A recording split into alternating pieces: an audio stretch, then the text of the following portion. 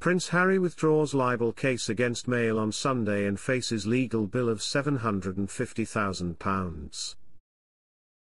Prince Harry had brought a libel case against the Mail on Sunday over an article concerning his UK security. Welcome to Royal Pancakes. If you are new here, please don't forget to subscribe and click the notifications bell, so you don't miss any news about the British monarchy. Prince Harry has withdrawn his libel claim against Associated Newspapers Limited, ANL, the publisher of the Mail on Sunday, a spokesperson for the company said.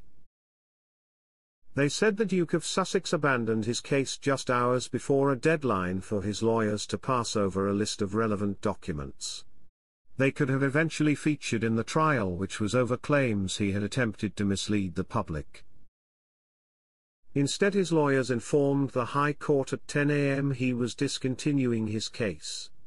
Harry will now face having to pay the newspaper's costs of £250,000 along with his own lawyer's fees, which brings the total bill to more than £750,000. The 39-year-old sued ANL over a February 2022 article about his legal challenge against the Home Office following a decision to change his publicly funded security arrangements when visiting the UK.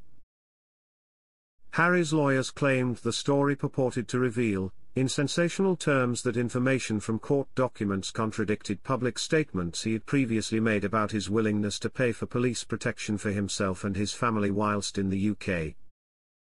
They added that the article was fundamentally inaccurate and the newspaper libelled the Duke when it suggested he lied in his initial public statements about his case challenging the government. Associated newspapers argue the article expressed an honest opinion, and did not cause serious harm to Harry's reputation. The Royal argued against this defence and attempted to get it thrown out, however a High Court judge ruled in December that it could be included and said the case should go to trial. In a ruling last month, the Duke lost a bid to have ANL's honest opinion thrown out by a judge and was ordered to pay £48,447 towards the publisher's lawyers' bills.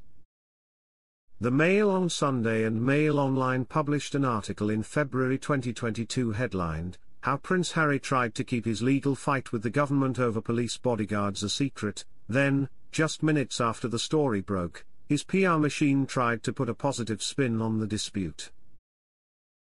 The article said Harry tried to hide his efforts to retain publicly funded protection in the UK after giving up his status as a working member of the royal family in 2020.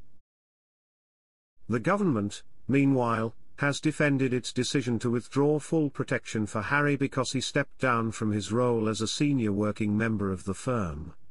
It said he was treated fairly, and provided with security occasionally when he visits.